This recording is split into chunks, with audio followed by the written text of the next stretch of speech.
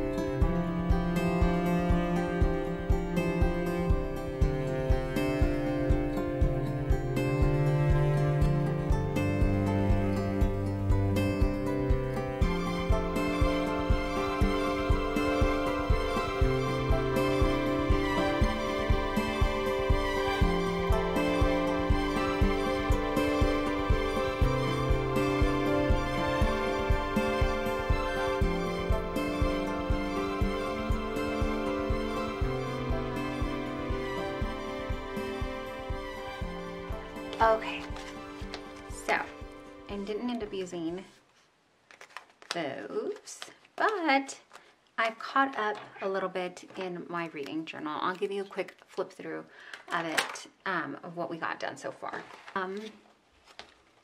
I showed you this. All I did on this page, I'm not sure if I showed it on the channel, was just add a couple of the things that I had been reading. So just different genres. I put my goal on here, and then just a thought, this is going to be a no pressure goal for the year. I just wanted to relax and enjoy reading. So I set my reading goal pretty low, considering that the year before I read over 100 books. I read 138 books, and I set my goal at 85, but that's okay, because when we get to February, you'll see it was a super low month, and it took some pressure off. Let's fill this out though. I didn't pick out a January or February book. So February, I need to print another one of these, but January, well, we'll come back to it. This is my kind of end of the year, so we'll come back and fill that out.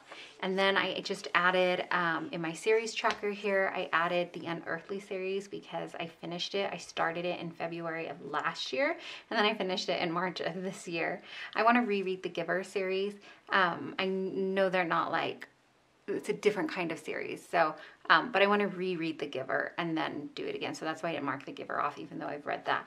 I'm super excited because I think that I just found the last 2 books that I was missing from the Elm Creek Quilts. And then this year, 2024, she's actually coming out with another new book in the Elm Creek series. So I really want to catch up and finish that.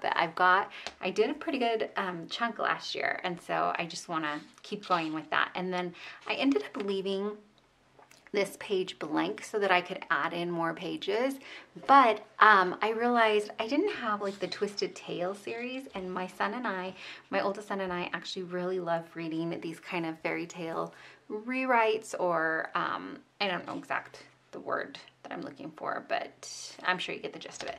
So I went ahead and printed out all the stickers for the books they had right now. So this one, I actually had printed out for my February layout, but I ended up using it here. So I need to print another one, but I love this. And I showed it to my oldest, and he was like, oh, I had no idea there were so many books. And I was like, I know, right? I don't know it took us so long to put them all down. So I've read this. This was the very first one I read, As Old as Time, and it still, I think, is my favorite one.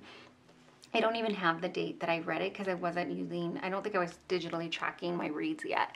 So, but I did read that, and then this one is like from 2021. I didn't read Once Upon a Dream, so I want to go back and see if the library has that.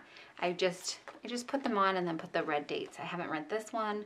I've not read Straight On Till Morning, and this is really cool to have for us too, because sometimes we'd look at the book and be like, did we read that one? I'm not sure. So I think I actually want to make a tracker for my son too, so he can read them. Ideally, one day we'd be able to like collect all these books, but right now our budget doesn't allow. So and these we've not found like ever at the thrift store. So then this whole page is done, and then we get here, and our library has like none of these. I think this one of the libraries online has, but our library doesn't have any of these here. So, and then I have a reading challenge in Storygraph to read 6 Christian nonfiction books this year. I just put it at 6 instead of like 1 per month, thinking that I could take like 2 months to read 1 book, and then that way I would get through at least 6 throughout the year. I think I already have one. I thought I did, but maybe I don't. I'm currently reading one. I'm actually currently reading 2, but haven't finished them, so I don't get to put them on there. And this actually is a picture that I printed out from one of my morning time devotional type things. So I kind of like that, having actual pictures of like that's, we don't even have this mug anymore, but like I remember doing this study, and that, yeah, anyways. And then here's another challenge, the Storygraph onboarding challenge. So the 5-star of a similar user, and as I finish them, I'll put one here: read a book out of your comfort zone, use the random number generator, and then a book from your TBR pile that starts with the first letter of your first name. And for me, that's an E, and it's kind of hard to find. But I did have another challenge that was like that last year, and I was going to read Emma, but I didn't get around to it, so maybe I'll use it for this one. And then the other two prompts are, they're coming soon. So coming soon, read a book you discovered via the Buddy Reads or read-alongs page. And then this one, Up Next, read a book from your Up Next suggestions. I actually just finished this one as I'm filming. It's already March, but I'll add that in at March. And then I did January. I just journaled a little bit, and then I kind of, there's like, I don't know, last year I just put like the books that I read, like, and I didn't write too much. And this time I went ahead and just put in that January was a lot of library book readings, and where my mindset was at, I came in ready to rebudget and things like that. I started rereading the Harry Potter series, and then this was a library ebook that was on hold for like ever, and it finally became available, so I read that. And then this one, I finally finished the ACOTAR series. And then this also was another ebook that I had on hold from the library for a super long time. And then February, we go into February. And like I said, February was really a rough, exhausting month here. So I need that other little picture of the twisted tail, Go the Distance, and I'll put that here. And then I also did, we only read 3 books in February. We read Practice Makes Perfect, and then Go the Distance. And then I had my very first blind date with a book. I was so excited the library had that as an offering, and they had some there. And so the book that I ended up getting was The Beach House by Mary Alice Monroe. I had planned to do a reading vlog for you on this book, but I didn't. Like I said, February was a mess, so I didn't get that done. But this was, you know, just the paper that it was wrapped in, and then the little description that was on the front. And the book takes place at a beach house, and also has to do a lot with sea turtles and the relationship between like family relationships and things. And so I had some leftover planner stickers that were sea turtles because I really like sea turtles, so that worked out well. And then I'm ready for March, and that's where we're at. So I think for February, the book, even though this was a cute read, it took me a while to get into it. And I really pushed myself because it was the blind date. So I would actually say that this Practice Makes Perfect would be my February choice. And January's choice would be, I really want to pick Harry Potter because I forgot how much was left out of the movies. But because it's a reread, I feel like that's not kind of, I mean, it's my rules. I want to say it's not fair, but I'm like, you could pick that your book of the year. But since I want to keep rereading the Harry Potter books, I have a feeling that they'll end up here, and I'd rather pick books like first time reads. So I don't want to pick When in Rome because the sequel to that is Practice Makes Perfect, and I picked it for February. So let's go with All That Really Matters.